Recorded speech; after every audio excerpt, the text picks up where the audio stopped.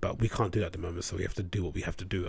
So what have I done this week to change things up? I've kind of enacted a bit of a schedule. I've got a routine. I've got a daily ritual, as you might have seen from this book I mentioned last week by Mason Curry.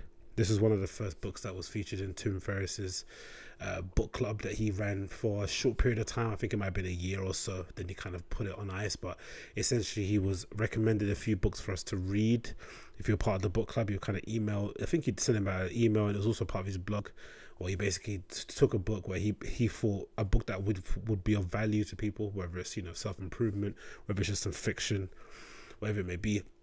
You took the book, you devoured it, and then there was a time to obviously, you know, get involved in the community, reply in the comments and share your thoughts.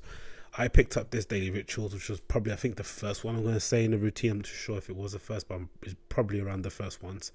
And it was really eye-opening. Essentially, each page or each, you know, few pages on the book highlights one influential thinker, great mind, and kind of breaks down their daily rituals and routines. Some people on here, the funny thing about some of the people featured is that a lot of them are quite adamant they don't have a ritual or routine. They're like, no, I'm just a free spirit, I do whatever. But then once they grow a bit deeper, whether it's just them, you know, talking to themselves and kind of figuring out what they do, you can kind of patch together a bit of a framework as to what gets done at what time.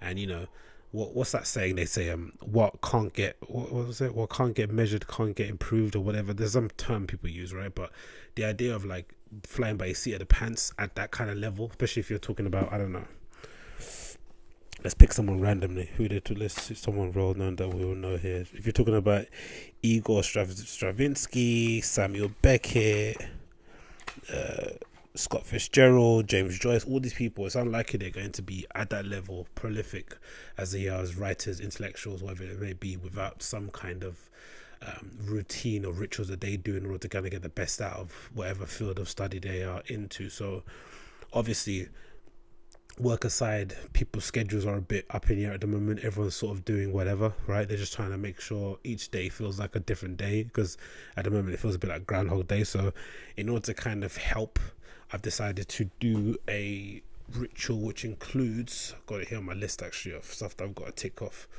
but I've downloaded this app called Coach.me. I'm not sure if anyone's used it, but it's really handy as well. I think it's another one that Tim Ferriss might be involved into. It's this app here, Coach.me, as you can probably see on the screen. Can you see that there? Nope, it's not loading up there. Can you see that? Nope, it's not picking up, is it? Anyway, it doesn't matter. So essentially it's a to-do list that you basically add different tasks and things that you want to do during the day, and then each task you can also specify how many days in a week they're going to get done. So if it's like, you know, running, for instance, I might want to do that 5 times in a week, Monday to Friday. So you just put 5 little dots down, and then you can kind of tick them off as you go along. And the best part about it, I think, is each topic, each thing that you put down, especially if it's something that a lot of people are doing, whether it's sit-ups or whatever, maybe, or journaling, there'll be a little subgroup, a little community that you can basically comment with and ask questions and reply. I think, as can you see that a little bit there? Probably not. Basically, I will describe the screen, but the screen is sort of like, it's got like a massive button there you can press to say you've done it, and then you can answer some questions down below, see who else is doing it in the day. It's really handy sort of thing to use. So I've got here, each day I'm going to do 100 push-ups, sit-ups, journaling in the morning, which includes just writing down my morning thoughts, things I've kind of thought about during the day, just to kind of get rid of that brain fog. Listen to an audiobook for an hour, read for an hour, and run. And then write a blog post. Of course, I'm doing that at the moment on my website called defaultgoon.com. Check that out if you're not already. But that's the kind of routine and ritual that I've kind of laid out for myself over the next few weeks.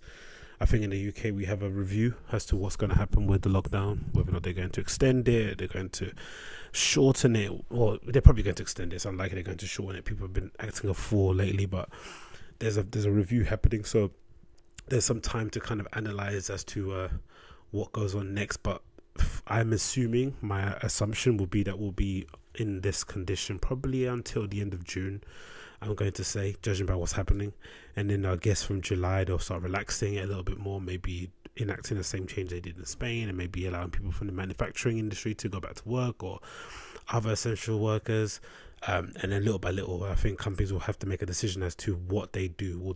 Do they allow most of their workforce to come back to the office? Do they still have an office? Those are things that are still going to be up in the air. But I think I definitely do encourage, definitely number one, picking up this book, Daily Rituals, especially if you're stuck in the mire and you don't know what to do and you're trying to figure out how to plan out your days. Definitely recommend you check this out.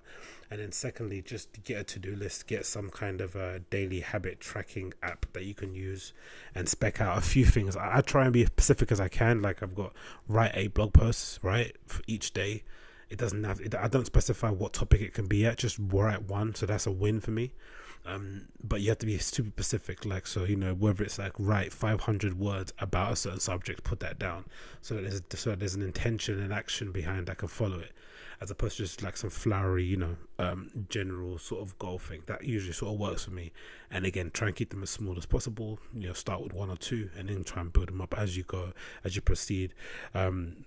What you want to aim for is consistency, not just volume. You don't want to just have loads of things on there so you can feel good about yourself, and then, you know, in a couple of days, once the motivation's gone, it all comes crashing down. That's not the way to do it. But yeah, that's what I'm doing for now going forward.